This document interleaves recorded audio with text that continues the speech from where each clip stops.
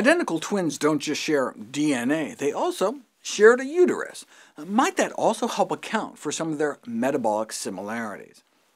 Fetal overnutrition, evidenced by an abnormally large birth weight, seems to be a strong predictor of obesity in childhood and later in life.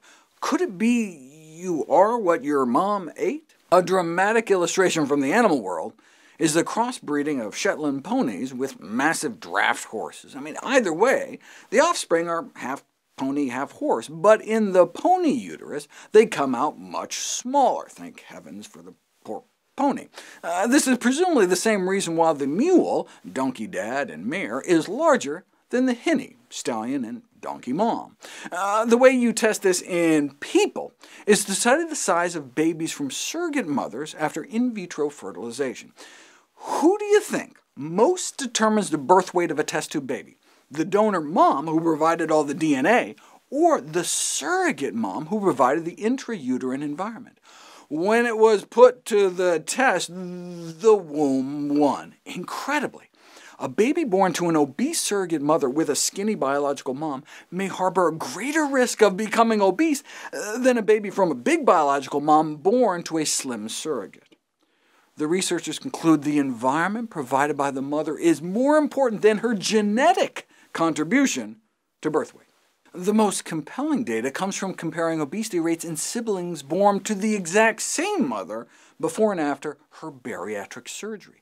Compared to their brothers and sisters born before the surgery, those born when mom weighed about 100 pounds less had lower rates of inflammation, metabolic derangements, and most critically, 3 times less risk of developing severe obesity, afflicting 35% of those born before the weight loss compared to 11% born after.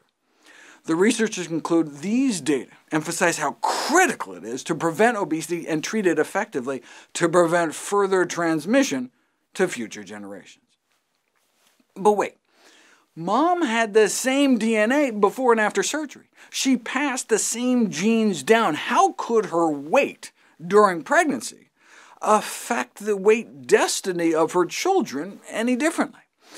Darwin himself admitted that the greatest error he committed had been not allowing sufficient weight to the direct action of the environment like food independently of natural selection. We finally figured out the mechanism by which this can happen: epigenetics.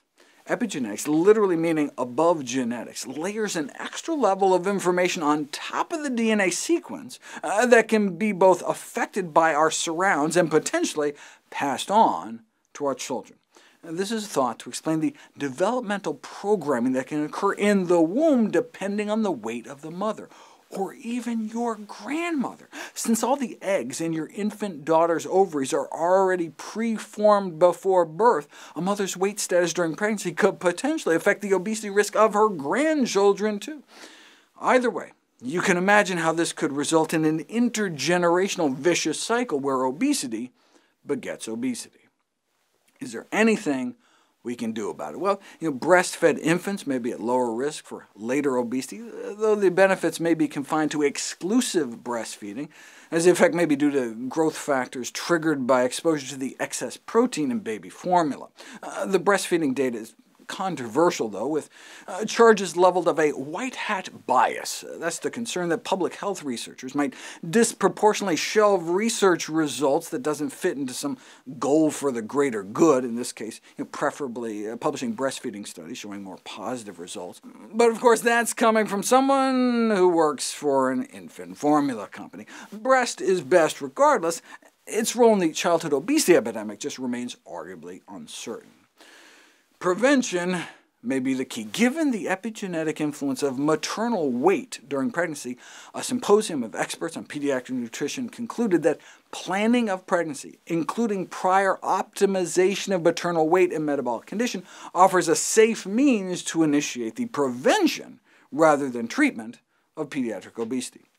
Easier said than done, but overweight moms-to-be may take comfort in the fact that after the weight loss in the surgery study, even the moms who gave birth to kids with 3 times lower risk were still, on average, obese themselves, suggesting weight loss before pregnancy is not an all-or-nothing proposition. you.